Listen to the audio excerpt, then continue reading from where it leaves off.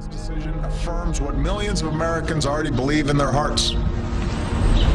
When all Americans are treated as equal, we are all more free. This has got nothing to do with the First Amendment. It is about the fact that I do think we as Americans, as people, need to honor differences of opinion. The engineer who's been identified by American media as James Damore has been fired from the internet giant. Manifesto written by a Google engineer has put diversity and sexism back to the forefront. This after he wrote an internal document asserting that there were biological reasons why men and women weren't equally represented. They effectively have fired somebody for dissenting from the group consensus while using facts and logic to make his position. Yes, the USA heralds itself as the land of the free and the home of the brave. But on certain college campuses in Silicon Valley and in other parts of the country, there's an atmosphere brewing where if you have the wrong political opinions or cultural views, there could be very harsh consequences.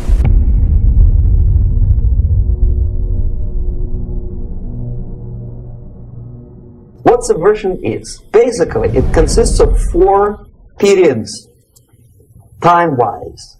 If we start from here and go this way, time, right? This is the beginning point. The first stage of subversion is the process which is called, basically, demoralization. It says for itself what it is.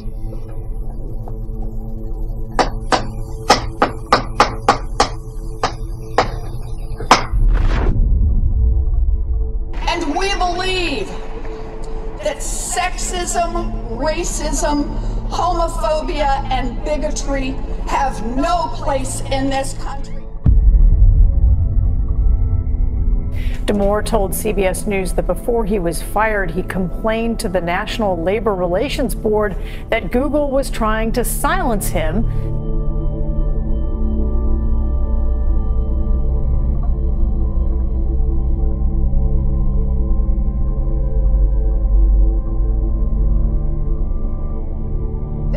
This is quite a interesting and kind of quick development in our culture and now in sporting events.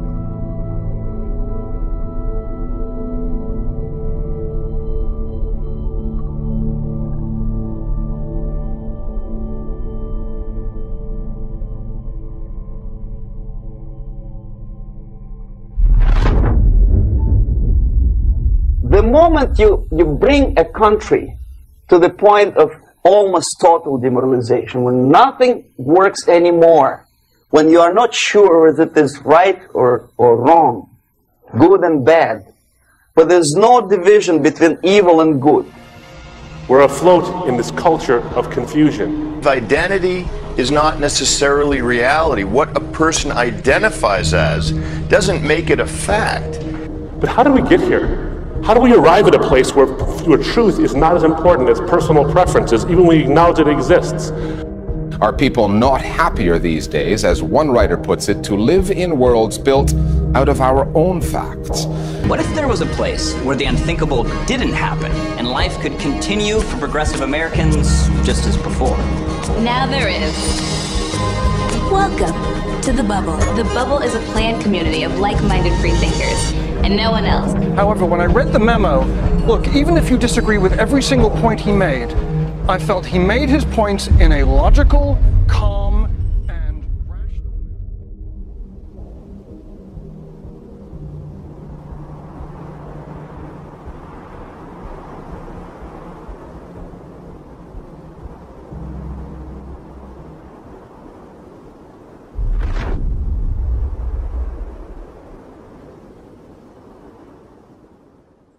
The next step is destabilization.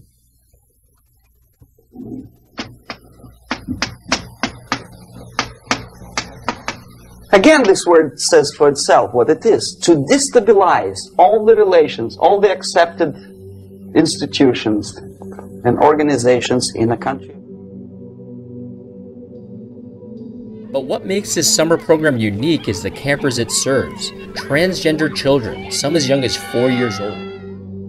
It's a place where they can use the pronoun of their choice. But these few people who I think have lost their true identity are breaking up the truth for the rest of us. It's a very big threat to our culture.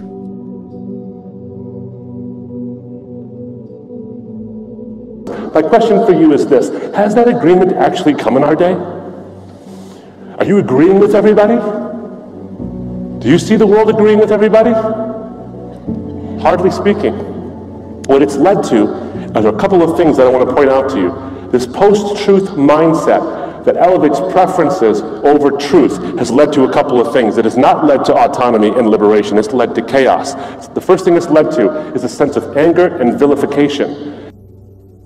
10, 15, 20 years ago, we would be angry, say, why so much hatred? Today we are not. We say, well, commonplace. It's what I call the Hitlerization of social commentary. If you don't agree with me, you're Hitler.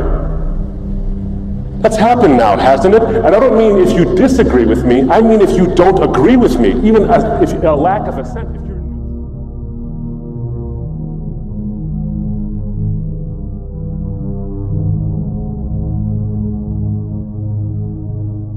Particularly a company like Google, which basically controls our information flow. For these guys to start basically saying this is acceptable, this is not acceptable, is really quite dangerous.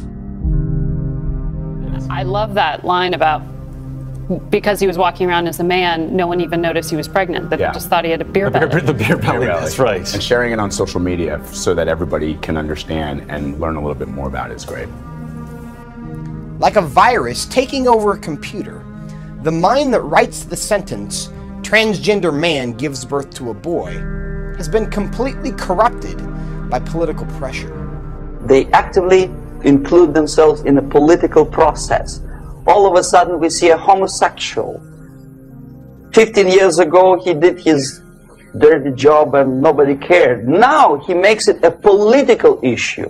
The law of the jungle, not the law of civilization.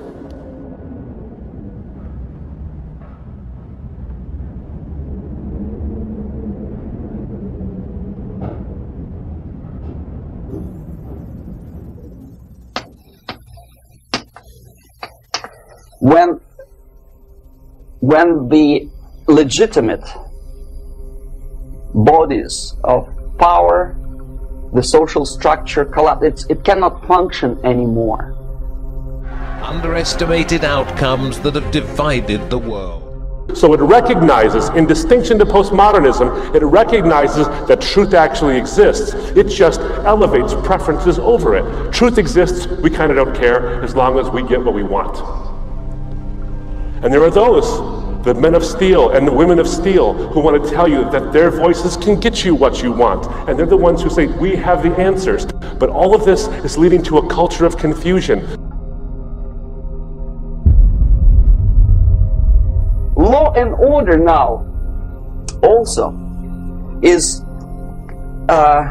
pushed into the area where previously people settled their differences peacefully and legitimately. Now we cannot solve our problems anymore. The society at large becomes more and more antagonistic between individuals, between groups of individuals, and the society at large. It reminds me of the song that was so popular in the 80s when I was growing up, which dates me terribly, but a song called The Land of Confusion by the band Genesis. Remember what the words were? Oh, Superman, where are you now? When everything's gone wrong somehow, these men of steel, these men of power are losing control by the hour. Does that not describe today? Could that song not be written yesterday? So therefore, the population at large is looking for a savior. Some strong man, strong government, a leader, a savior is needed. This nation was founded by men of many nations and backgrounds. It was founded on the principle that all men are created equal. Equality, mind you. President Kennedy once said, we will make America to believe that people are born equal. Are people born equal? Is there any mentioning in the Bible there is not a single word about equality? Just the opposite. You cannot legislate equality. If you want to be equal, you have to be equal. You have to deserve it. And yet we build our society on the principle of equality. We say people are equal. We know it is false. It's a lie.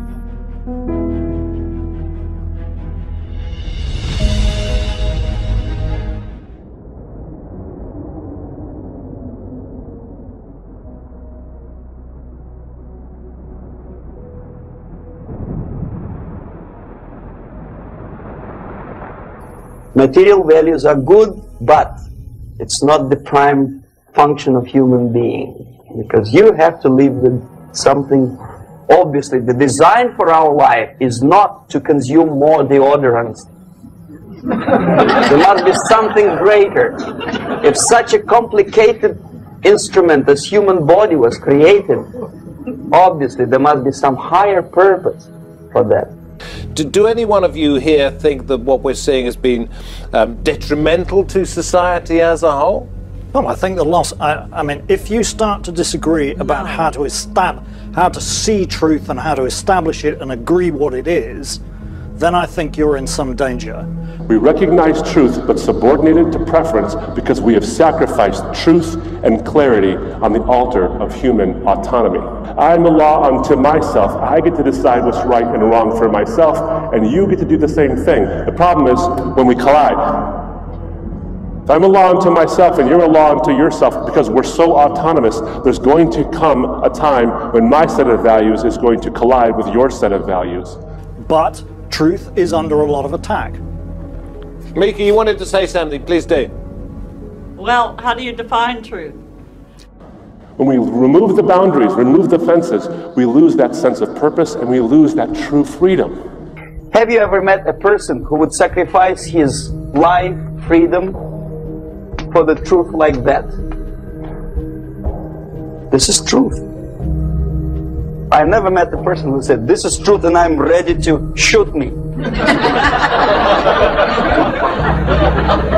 To defend the truth.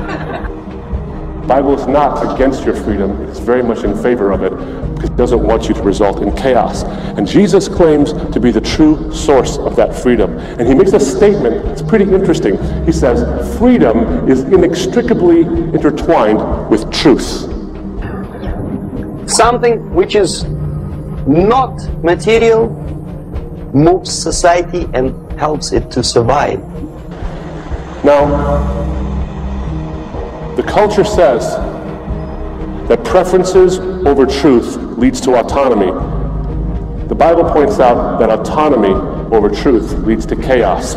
But Jesus says that he is the embodiment of truth and he sets you free. And the other way around. The moment we turn into 2 by 2 is 4 and make it a guiding principle of our life, our existence, we die. Even though this is true, and this we cannot prove. We only can feel and have faith in it. So the answer to ideological subversion, strangely enough, is very simple. You simply have to have faith.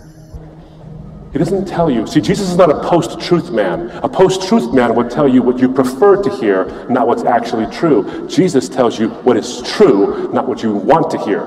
He's not trying to sell you something. He's trying to tell you like it is.